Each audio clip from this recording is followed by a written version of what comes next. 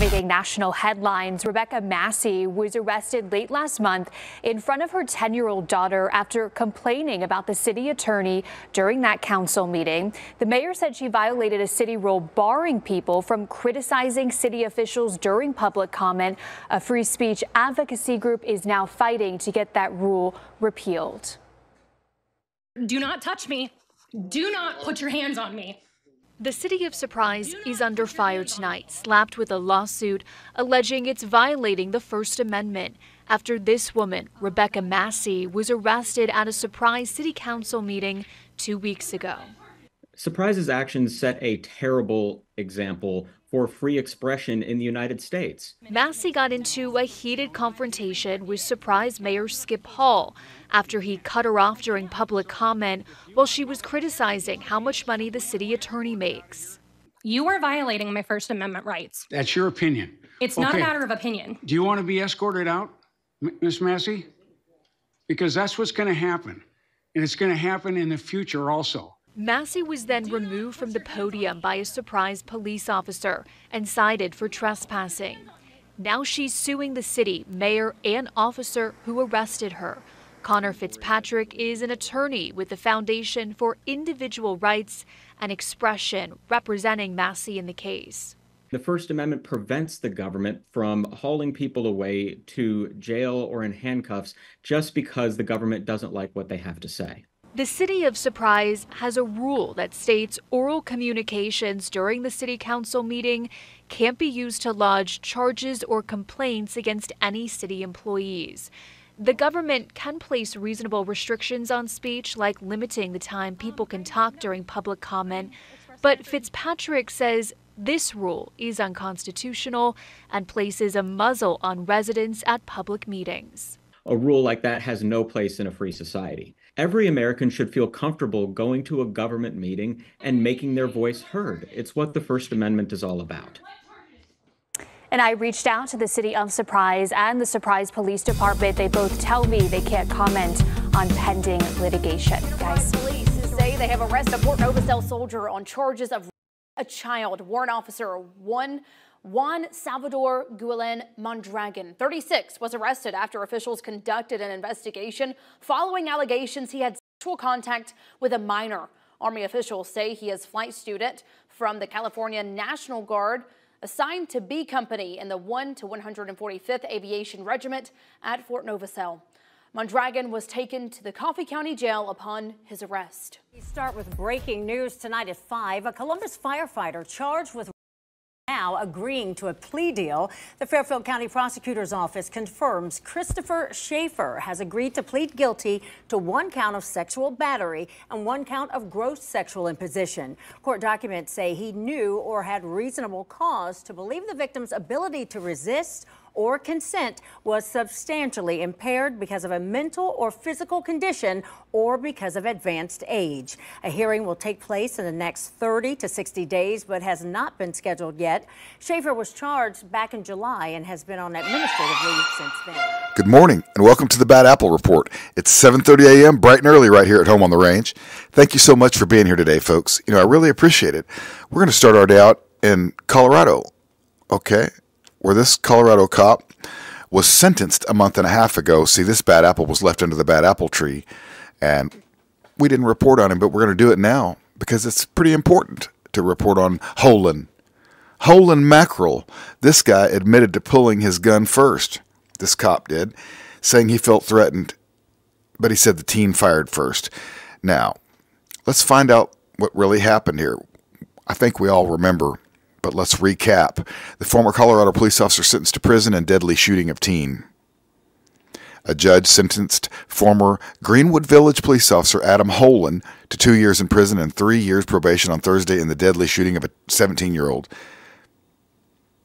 Okay, the jury found Holin guilty of manslaughter in February. There's Holin. Look, he's got a fresh Betty for his day in court. That's a fresh Betty right there. So Peyton Blitzstein had just turned 17 when he was killed in November 2021. Holin was no longer a police officer at the time of the fatal shooting, but he still had the heart of a cop, didn't he? He sure did. Doorbell video showed Holin confronting Blitzstein. Okay, Holin confronting Blitzstein. and his friends about speeding through a southeast Aurora neighborhood. Oh, Karen. As the argument escalated, doorbell videos showed both Holland and Blitzstein pulling out guns and firing. After the team was hit, Holland performed CPR. What a hero. According to an arrest affidavit, Holland admitted to pulling his gun first.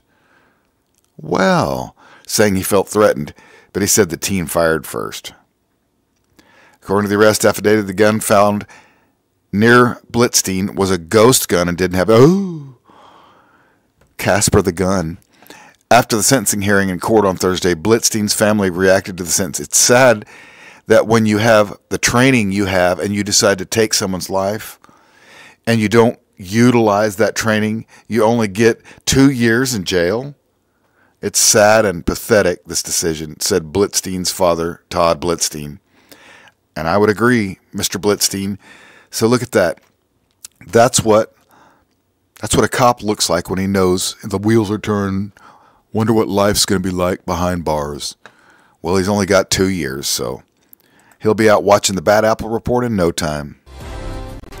Was there a cover-up or just widely unfounded accusations? Thanks for being with us at 6. I'm Kim Gable. I'm Ken Rice. Tonight, KDK lead investigator Andy Sheehan's reporting on the accusations flying after a car crash involving a local candidate for state senate. The allegation is that Senate candidate Rosito left this bar late Saturday afternoon only to crash her car about 150 yards down the road. And yet there was no police report taken, no breathalyzer administered, and her husband drove her home. The scenario provokes suspicions of a cover-up. Democratic candidate Nicole Rosito crashed her car into this telephone pole at 4:30 in the afternoon Saturday, moments after leaving the Terrace Gardens Bar and Restaurant. Allegheny County Republican Chairman Sam DeMarco immediately issuing a statement questioning why responding officers made no police report and did not administer a breathalyzer. He's asking the Allegheny County District Attorney's Office to investigate, calling for a full accounting. Quote, "While we are grateful that Mrs. Rosito apparently did not suffer serious injuries nor injure anyone else in the accident, the fact pattern calls for a more thorough investigation that we have been led to believe the Clairton police conducted." Rosito's car apparently rounded this bend and came down this hill, but then veered off the road, mounting this hill and colliding with this telephone pole up this stairway. I talked to my chief this morning, and he basically told me that they're investigating and they're going to get as much information they can, and they will get back to myself and counsel.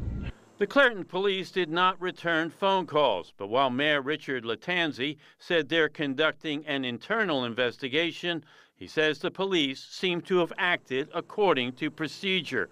There was a one-vehicle accident, and the police responded to it, and, I guess she refused medical treatment, and they went about their business, and she left. Responding to our email request, Rosito has declined to be interviewed, but a spokesperson for the state Senate Democrats said Rosito stopped in Terrace Gardens after a long day of campaigning and had one drink waiting to pick up dinner. On the drive home, the spokesperson said, Rosito veered off the road to avoid a car that had crossed the center line. Quote, "It's very common to have a single-car accident and not have a breathalyzer or make a police report. The police came and saw no reason to do those things." Sam DeMarco is making widely unfounded accusations while Nicole is focused on her campaign and the issues facing her district.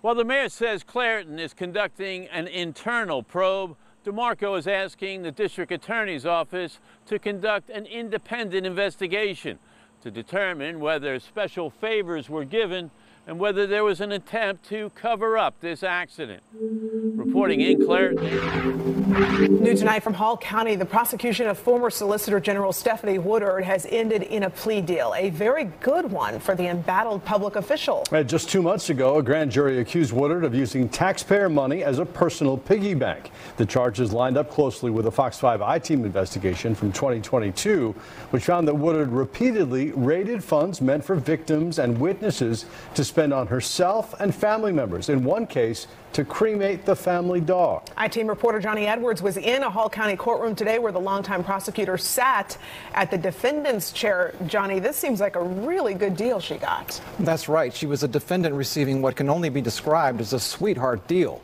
Woodard faced 24 felony counts from the grand jury, but the state attorney general's office backed off all of them. Instead, Woodard copped to just one misdemeanor charge of unprofessional conduct.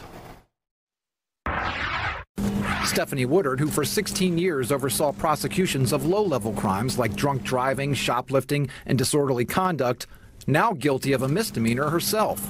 The result of a plea deal Friday after a scathing indictment in June accused her of betraying taxpayers by pilfering public funds for personal expenses. Are you guilty of the crime or crimes to which you're pleading guilty? Yes, Your Honor. I have maintained that I made mistakes in office from the beginning and the misdemeanors as appropriate under the statute. She had faced 24 felonies. The crime she admitted, unprofessional conduct, specifically the law's prohibitions of malpractice, malfeasance in office, and demanding more money than an official is entitled to. Her sentence, 12 months probation. She didn't want to draw this out. She understands as a public official that people trust and put their trust in. She has a higher duty. You'd never know it, though, to check Hall County's own court docket. As part of the negotiated plea, her criminal record no longer a public record. She is eligible for records restriction, and the state does not object. Her criminal case vanishing from Hall County Court's website by Friday afternoon. Woodard's indictment followed a year and a half of investigations by the Fox 5 I-Team, discovering thousands of dollars budgeted to help crime victims, instead spent by Woodard on herself or family members. Expensive earbuds, noise-reducing headphones, antique shopping sprees, baseball caps for Governor Brian Kemp's re-election efforts, an LSAT prep course, all classified in the books as spending for victims or witnesses. She even allegedly spent public money cremating her dog. And it was paid to me for her dog. Attorney General Chris Carr calling in the GBI soon after our first story in late 2022. Then in June, Woodard indicted on 13 counts of false statements and writings and 11 counts of theft by taking, all felonies, accusing her of bilking nearly $4,200 from public coffers. But Woodard said it was really the AG's office wasting taxpayer money by bringing the case against her, calling the indictment absurd in a statement released by her former attorneys, and accusing the GBI of harassing her children when agents were aware of ongoing severe health issues that they were facing. But facing possible removal from office by Governor Kemp, Woodard resigned August 9th. Revealed in court Friday that resignation also part of the plea deal, and Woodard has to pay about $2,220 in restitution. The court is going to accept the negotiated plea in this case. We asked, but so far, no explanation from Attorney General Carr's office for agreeing to such a downgrading of charges. In a news release Friday, he said of his former colleague and fellow Republican, Mrs. Woodard took advantage of our state by violating the same laws that she was elected to uphold. She has now been held accountable for her actions. Woodard's former chief assistant solicitor, Stephanie Thompson, now Hall County's acting solicitor. The plea deal gets even sweeter. The prosecutor told the judge the state has no objection to a suspended sentence upon payment of restitution, so Woodard may not even have to deal with probation. She still faces another legal entanglement. She's being sued by her former administrative assistant, who claims that after she cooperated with GBI agents, her boss retaliated, eventually driving her out of her job. Woodard, in her answer, denied the allegations. She and her former attorney made no statement after Friday's hearing. A new Cook County lawsuit alleges a patient at a women's mental health facility in southwest suburban Lamont was repeatedly raped by an employee while undergoing treatment. CBS News Chicago investigator Megan Hickey is digging into this case and a disturbing trend of allegations against workers at the center. She thought she could get help there, that she would be in a safe environment. She'd be with licensed therapists. It's going to take years and years of therapy for her. Attorney Pete Flowers tells me his 24-year-old client listed as Jane Doe in the lawsuit recently filed in Cook County checked into this residential treatment facility for women in May. Within days, the suit says an employee named Eric Hampton, who was in charge of transporting her around the facility, took advantage of that role and sexually assaulted her on 3 different occasions. During the transfers, he would take her into a particular area and be by himself with her. Jane said she told her roommate about the attacks, who reported it to a staff member. Flowers says they failed to promptly act on that report. Terrified, Jane checked out of Timberline a few days later, the lawsuit says. We want to expose Timberline. And the fact that it's happened even once is horrible, but more than once. A record of 911 calls for service to the facility obtained by the CBS News Chicago investigators shows dozens of calls related to criminal sexual abuse or sexual assault since 2018. On at least 8 occasions since 2020, the Lamont Police Department received reports from patients saying they had been sexually assaulted or abused. And it's not just allegations. In 2019, Timberline Knolls counselor Mike Jaxa was charged with sexually abusing 6 different women at Timberline Knolls. He's now required to register as a sex offender. The state needs to intervene really at this stage and figure out what's going on there.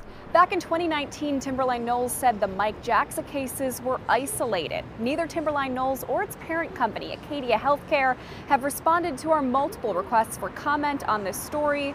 We'll keep following up.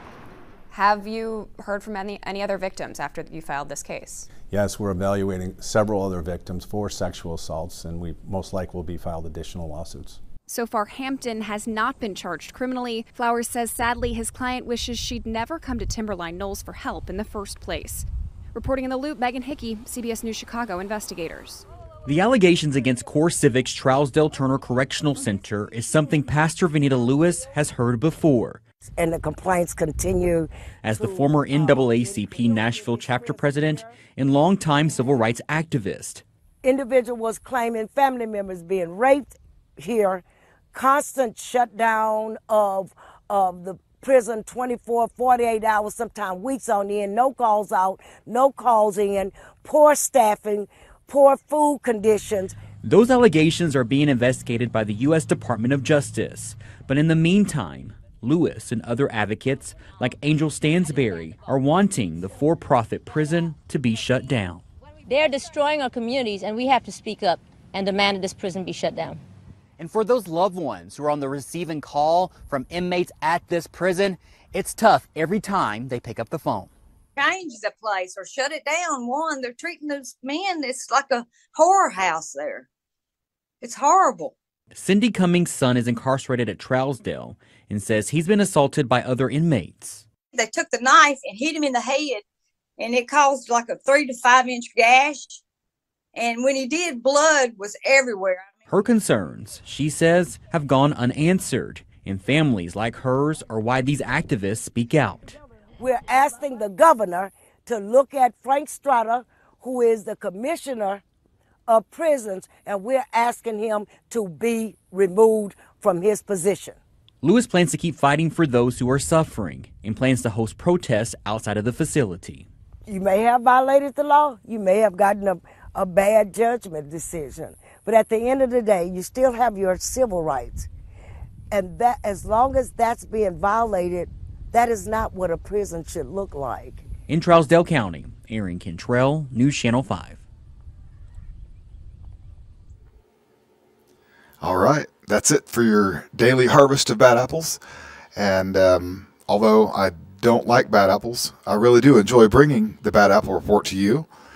And you keep me going with your comments and hitting the like button and sharing the video with your friends and telling people about the Bad Apple Report. I think that's awesome. You people are awesome. That's right. All you people, especially you that are here in the morning right now. You're my favorite people. Okay.